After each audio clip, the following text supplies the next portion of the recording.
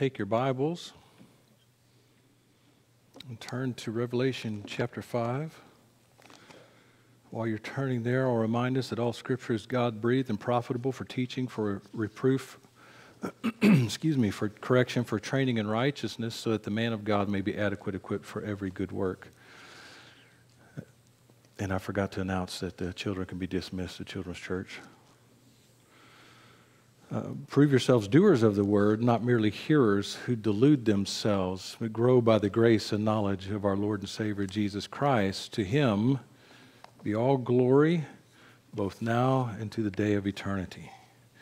So we're back in Revelation chapter 5 this morning. We're going to hopefully conclude that this morning and point out some important principles, some important things that we find here in Revelation chapter 5 that we did not see last time.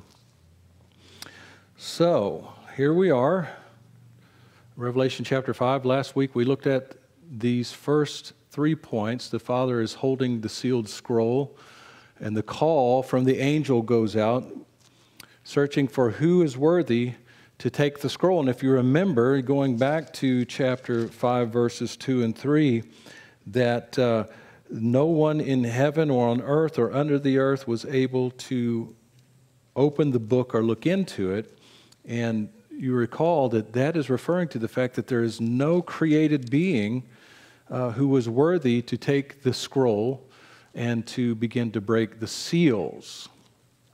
And then, of course, in verses 4 through 7, we see that the Lion of the tribe of Judah, who is also the Lamb that was slain, is able to stand up and come and take the scroll from the Father. And in chapter 6, he begins to break the seals, and the contents of that scroll are revealed. Now, last week we did discuss real briefly about is this scroll, is it the title deed to the earth, or is it a legal document that presents the judgments that are coming upon the earth? And I made at least in my mind, I made the decision that it's a combination. First and foremost, it's the title deed to the earth. But I was listening to a conference yesterday, actually, on the book of Revelation, and I can't remember who was speaking, but something went off in my head, and I'm like, I think that title deed, as he begins to break the seals, to me, it's like an eviction notice. It's an eviction notice, you know. He's the owner, and he begins to break the seals and begins to evict the inhabitants of the earth who have rejected him as Lord and Savior. It's just, to me, it was an interesting way to look at it. And so the Lord Jesus steps up, takes the scroll from the Father's hand, and now in verses 8 through 14, we see the praise that is touched off by the Lord Jesus, being worthy to receive the scroll and begin to break the seals.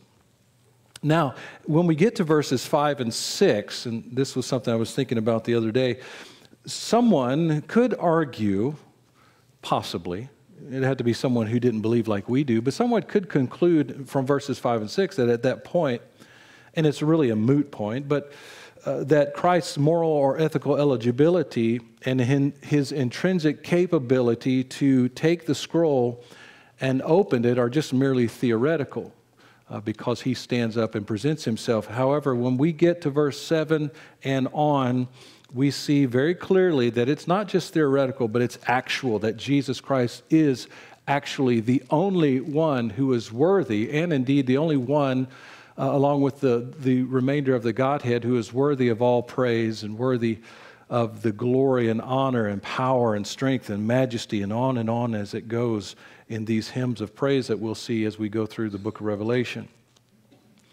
So, we come to verse 8 then. In this portion, the heavenly hosts begin to worship. And in verse 8, it says, when he had taken the book, and remember, it's a scroll, it's not a book, it's a scroll. When he had taken the scroll, the 4 living creatures and 24 elders fell down before the Lamb, each one holding a harp and golden bowls full of incense, which are the prayers of the saints. Now, we've already been introduced to the 4 living creatures and the 4 elders, the 24 elders. And we see that the four living creatures are some variety of angelic beings. And so as we begin to study this, we look and we see that it's possible there are two major angelic companies that are listed in Scripture, the first being the seraphim.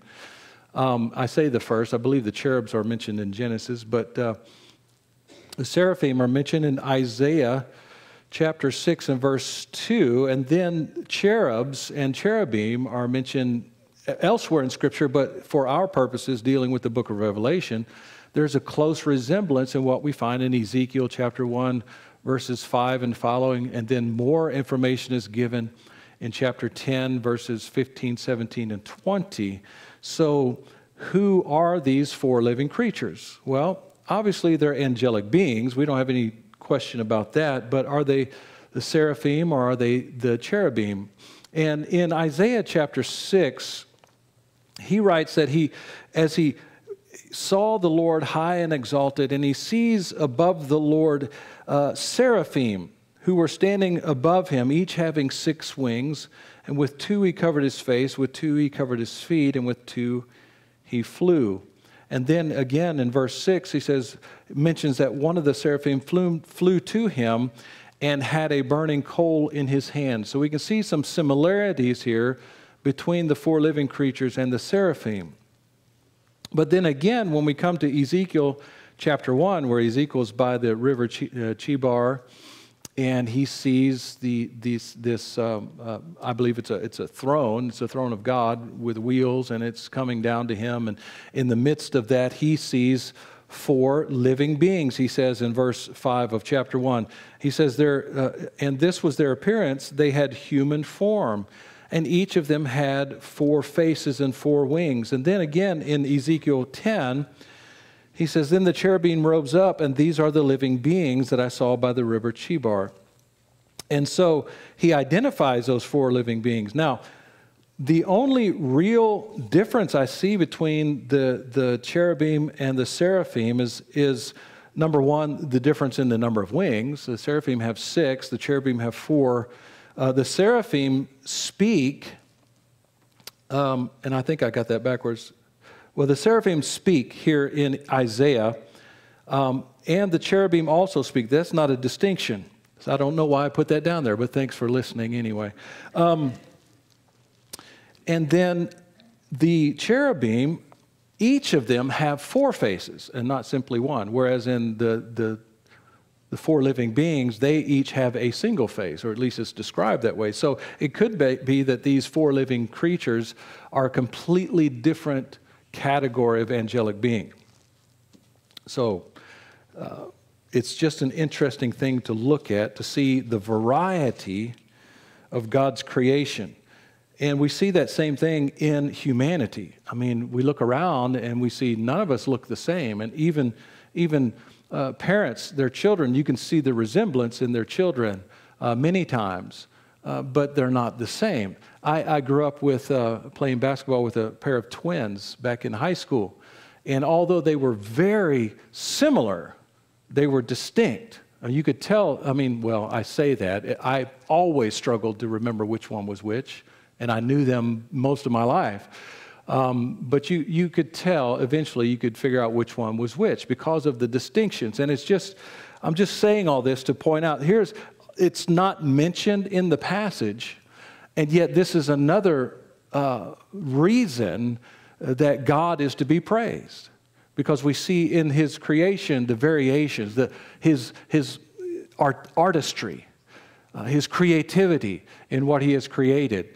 Now, I'm going to be interested in seeing these beings when I get to heaven because, if you read these details about how they look, this is not anything we've ever seen before, except maybe in some sci-fi movie, and I don't think any of those could even match what we're going to see when we stand before the Lord and are able to see these angelic beings.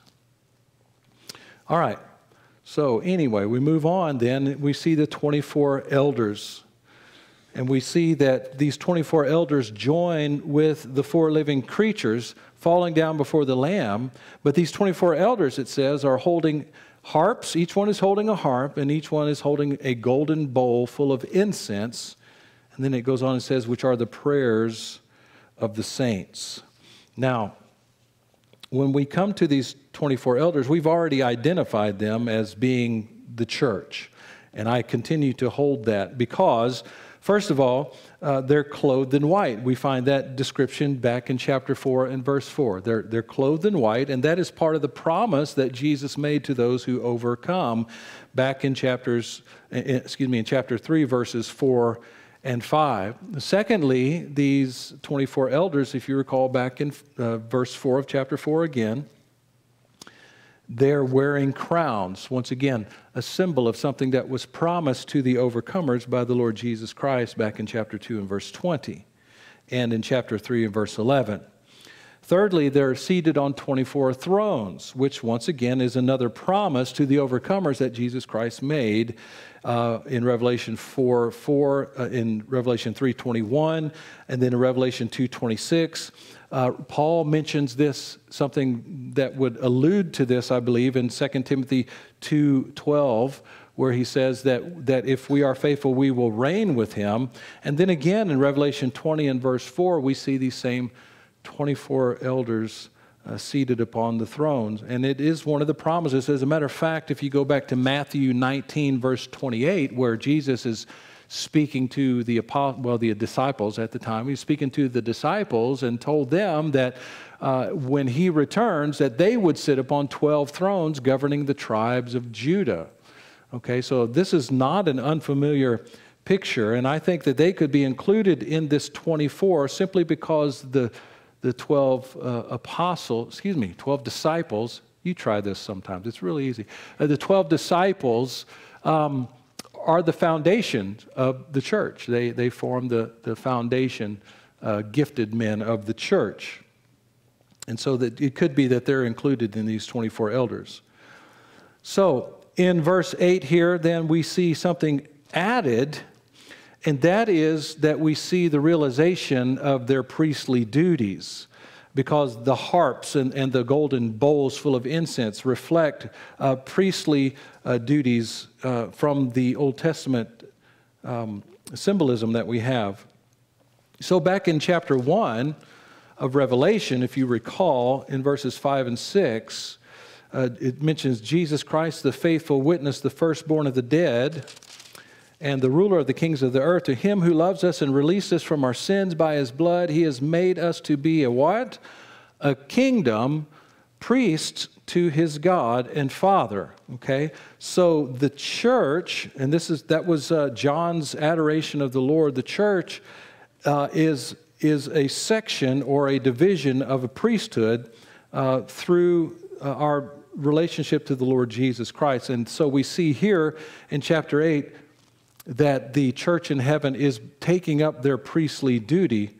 They're holding these golden bowls of incense. And of course, once again, he interprets what he means by this incense, and the incense is the prayers of the saints. Now, we see a similar thing about the prayers of the saints back in Psalm chapter 141 and verse 2. May my prayer be counted as incense before you, the lifting up of my hands as the evening offering. And so these prayers of the saints come from these golden bowls. These golden bowls themselves, as Robert Thomas says in his commentary, that were the kind of receptacles that belonged to the Old Testament Old Testament altar. And he goes on and says that in Old Testament worship, the offering of incense was the prerogative of the priest. And so we see the church in heaven at this time taking up a responsibility of their priesthood. And this, in other passages as we move through the book of Revelation, it's going to relate to the Lord Jesus bringing justice for his people who have been so tormented by this earthly system.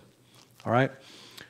So the ministry as a kingdom of priests to his God and Father is demonstrated both by the possession, I believe, of the harps of gold, the harps and the bowls of gold full of the prayers of the saints.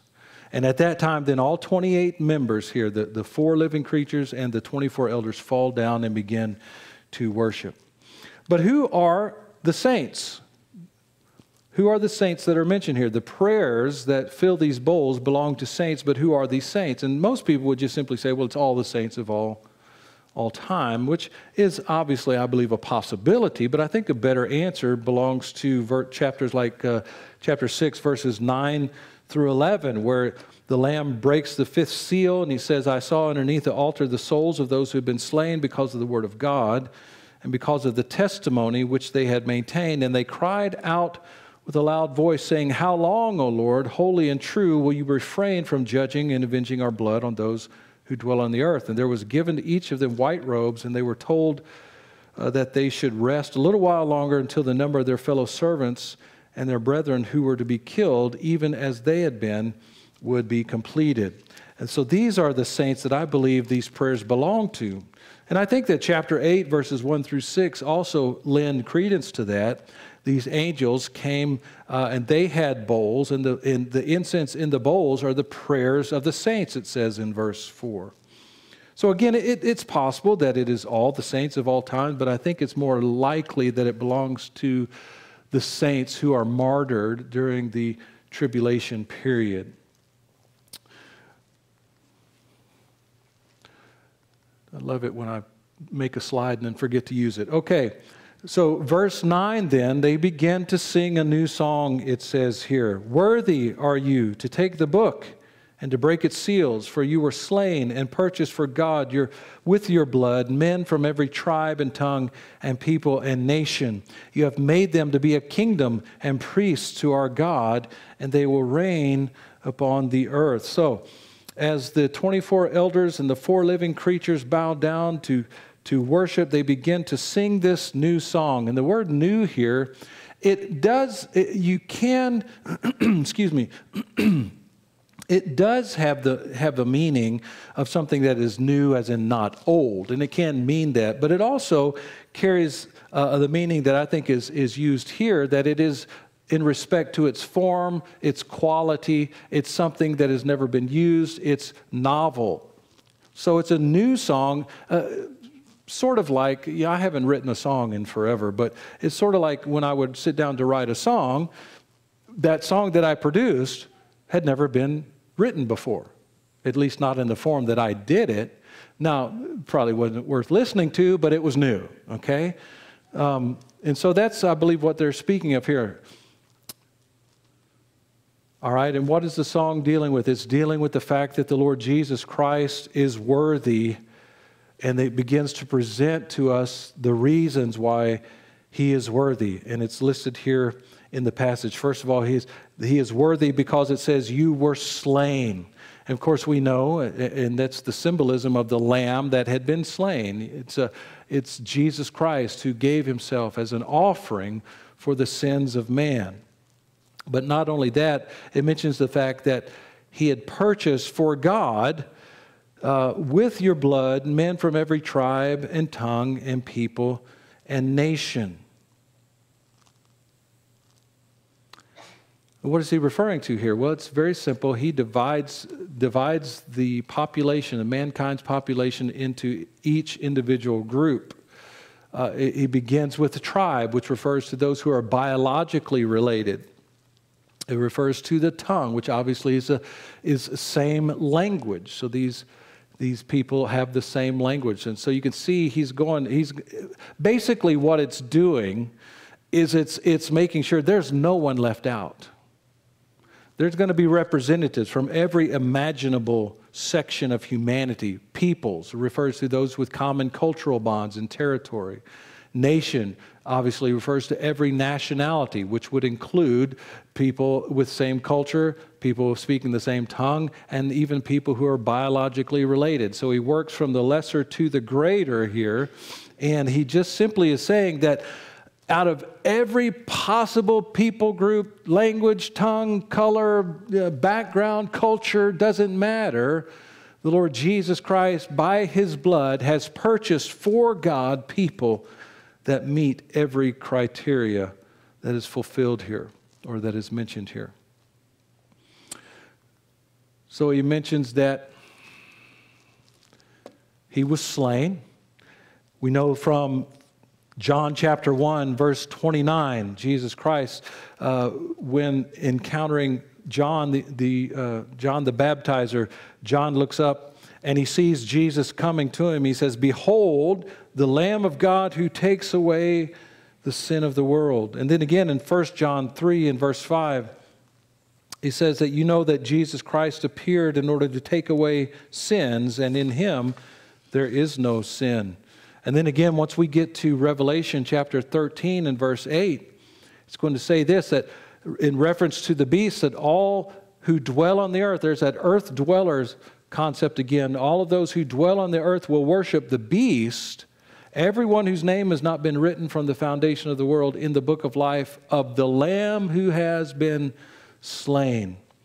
And so Jesus Christ is worthy because he was slaughtered. The Greek word here speaks of a lamb that has been slaughtered. And he was slain, slaughtered for our sins. And by his blood, the blood of his sacrifice, he was able to purchase for God people from every tribe, tongue, people, and nation. And then the third reason he is worthy of all praise, it says here, is because you have made them. Now, who is the them? Well, this seems, and this is, I don't know if I should call it speculation or what, or summation, whatever. Here we have a third group presented to us as a kingdom and priests.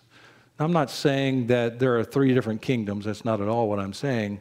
I'm not even really saying that there are three different groups of priests, but it's just interesting that the church-age saints are made a kingdom and priests. We know that there are priests in the coming kingdom, in the Levitical priesthood, that will be established when the Lord Jesus establishes his kingdom here on earth. And now there's this group of tribulation saints who are identified as a kingdom and priests. Now, it could be that the church-age saints and the tribulation saints form one priesthood. That information is just simply not given. I just thought it was interesting that here we have a third group who are identified as a kingdom and priests. All right, so that's the third reason Christ, they proclaim his worth or his worthiness. And then we go on in verses 11 and 12, and the 24 elders and the 4 living creatures are joined in a chorus by a group that is beyond number. It says in verse 11, "Then I looked and I heard the voice of many angels round about the throne, and the living creatures and the elders, and the number of them was myriads of myriads and thousands of thousands, saying with a loud voice, Worthy is the Lamb that was slain to receive power and riches and wisdom and might and honor and glory and blessing." Okay, and so here we have the word many here is a Greek word that speaks of a great or large number, but it doesn't stop there. He goes on and he adds that there are myriads. The word myriad, the Greek word myriad, means 10,000. The fact that it's plural and then added another plural, we're looking at 10,000s of 10,000s, and then added to that thousands of thousands. And this is really familiar language from the Old Testament, the heavenly host. We could see in 1 Kings chapter 22, verse 19, Deuteronomy chapter 33 and verse 2, and then again in Psalm 68, verse 17. I'm not going to read the other two, but I'm going to read Psalm 68, verse 17. It speaks of the fact that the chariots of God are myriads, thousands upon thousands. The Lord is among them as at Sinai in his holiness. And then again in Daniel chapter 7 and verse 10, which is where this scene is first described. In Daniel chapter 7 and verse 10, what do we see? Well, we see the Ancient of Days in verse 9 has been seated. And then in verse 10 it says, a river of fire was flowing and coming out from before him. Thousands upon thousands were attending him, and myriads upon myriads were standing before him. And the court sat and the books were open. This is the scene that we're looking at here. And that opening, that receiving of the book prior to its opening just elicits this huge chorus from all of the heavenly hosts, those who are beyond number. And John looks at this crowd and he says, I don't think even the Park Service in Washington, D.C. could number this crowd. It's too many. It's too far beyond number. So this group then joins together proclaiming that Christ is worthy. That, again, that word worthy, if you recall, we discussed it last week. It means that he is eligible because of his being to receive power and riches and wisdom and might and honor and glory and blessing.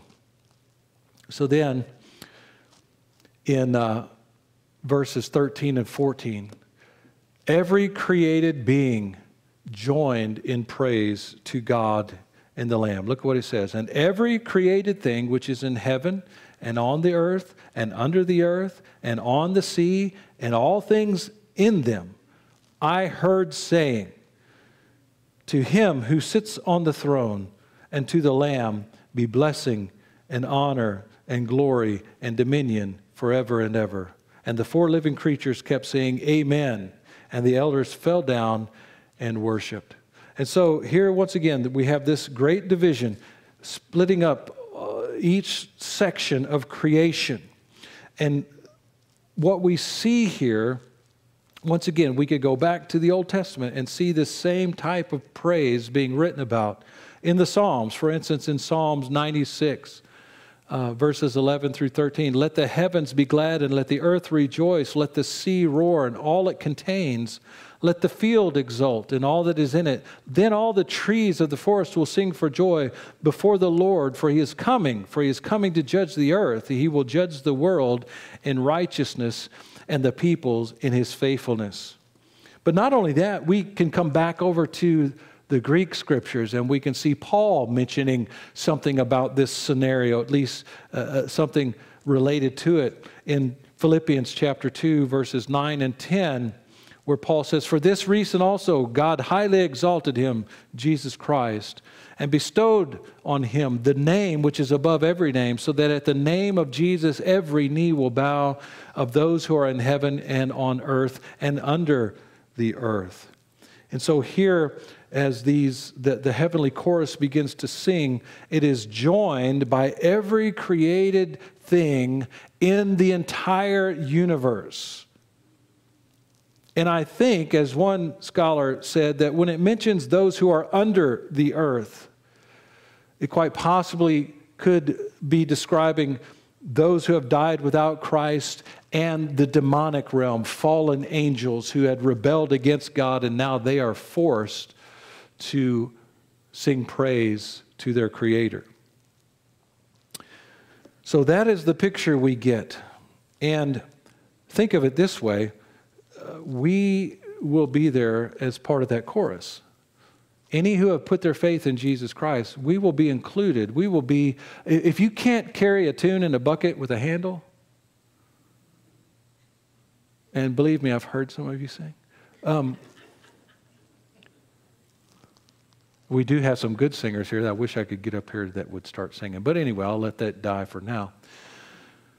If you've always wanted to be able to sing, when you stand in that chorus, you're going to be able to sing. And to God's ears, it's going to be the most beautiful thing he's ever heard. Because we're going to have our new bodies. We're going to have our new vocal cords. We'll have new abilities that we don't have now. And one of those is going to be that we're going to be able to sing a beautiful chorus of praise to our Heavenly Father and God, the Lord Jesus, our Savior. There are 14 hymns, at least, in the book of Revelation. And interestingly enough, we have found 5 here in chapters 4 and 5. So these are things, especially when you're, I think David mentioned the time in which we live, and then as Jim was praying, he prayed about the situations we have going on around us. And when you get overwhelmed by life's issues, a lot of times we'll say, well, you should go to the Psalms and read Psalms. And that's it's obviously true. We should go there. I mean, we find comfort, we find instruction, things like that. But also, we have some Psalms here in the book of Revelation that we can go and we can read these praises to God and be reminded who it is that we worship, who it is we serve, who it is that we owe our allegiance to. And we find 5 of those 14 hymns in chapters 4 and 5. And obviously, as we walk through the remainder of the book together, we will look at the other hymns that are listed in the book. But there's some other issues. Well, I love it when I do this and then forget all about it. Well, I read these already. So anyway, so here's what we've looked at in chapter 5. We've seen the Father holding the sealed scroll, no one able to come and receive that after the call goes out in verses 2 and 3. But in verses 4 through 7, we see the Lamb that was slain, the Lion of Judah, who is able to come and take the scroll from the Father's hand. And then we see the worship that breaks forth because of that great act. There are some other things that we need to look at, though. There are some theological topics that are quite not just interesting, but necessary. How many of you have little figurine angels at home that are little fat babies? I'm not going to say throw them away, but I'm going to say that's not an accurate depiction. Let's just put it that way. We see a lot about angels in the whole book of Revelation, but we see a lot about them here also. For chapters 4 and 5 reveal several details. We see divisions of the angelic beings because these 4 living creatures are identified specifically as 4 living creatures for a reason. They're distinct from other, not just other created beings, but other angelic beings. And we've looked at the seraphim and the cherubim being different creatures here also. But we also see part of their duty is to worship and serve God. And also an extension of their service to God is to minister to mankind. And so here we see part of their duty is to join in. And I think some people think, well, the chorus is just the human beings singing the chorus. And I don't think so. I think it's the whole angelic host, including the angelic beings. Because you go back to Isaiah, what do we find? The angels are continually circling the throne of God, singing. It says saying, but what is singing other than saying something longer? Some of you will get that when you go home. But it's what it is. It's you're saying something, but you're using different intonations and lengthier, what's the word? Say what? Lengthier vowels? Okay, well, I'll go with that. Well, it's still saying something. So the angels are continually around the throne, holy, holy, holy. Right? And so I believe the angelic beings are also ministering to God by singing his praises day and night. And then we see a theology of worship, which is related to theology proper, which is a study of God the Father, and then Christology, which is the study of Christ. What does the Bible say about Christ? And we see a theology of worship here because what does worship mean? It means it's literally from worthship. It's proclaiming someone's worth. Okay? And so who has more worth than God the Father and God the Son, as we see here in Revelation chapter 5. They are the ones who are worthy to receive the power and the glory and the wisdom and the might and the dominion, and you keep going on, and they keep adding with each new hymn. They're adding more and more because they're the ones who are worth receiving that. So why do we worship God and Jesus Christ? Is it that we worship God for what he does for us? Well, there's an aspect of that is not wrong. There's nothing wrong with worshiping God or proclaiming his worth or proclaiming the worth of the Lord Jesus because of what he has done for us and what he is doing for us. But at the heart of that is the fact that he is worthy of our worship, and no one else is. And so these hymns that we find in the book of Revelation, and in particular here in 4 and 5, remind us of the inestimable, let's say that 3 times together, inestimable.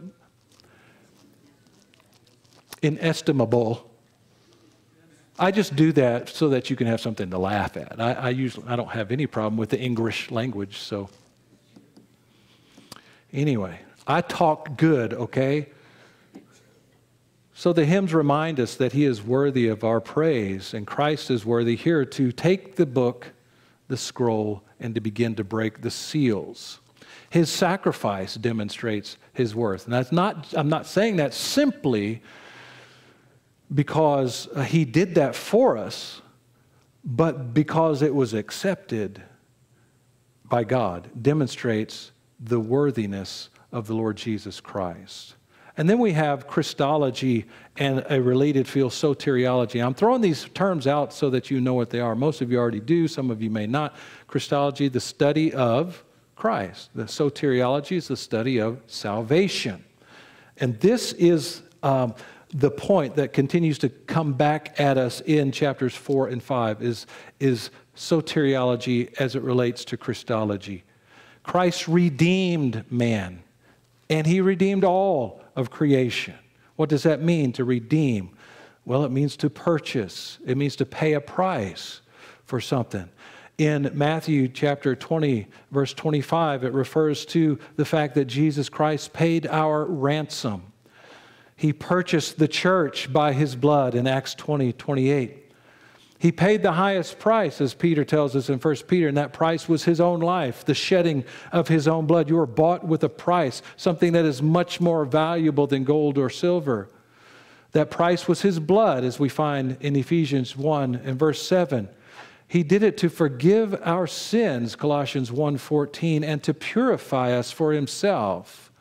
And so if you will believe in the Lord Jesus Christ, you will be saved because of the redemption that Jesus Christ purchased with his blood to forgive the sins of mankind. If you've never put your faith in Jesus Christ, and as Paul says in Acts chapter 16, that if you believe in the Lord Jesus Christ, you will be saved. Until that point of time, you are separated from God by your sin, and you're doomed to receive the same punishment that Satan and his demons will receive, and all rebellious mankind. So I would plead with you today, if you've never put your faith in Jesus Christ, I would ask that you would do that now simply by trusting him, believing in him, and what he has done on your behalf. He's now seated at the right hand of the Father, and he offers to you salvation. It is free to you because he's paid for it with his own blood.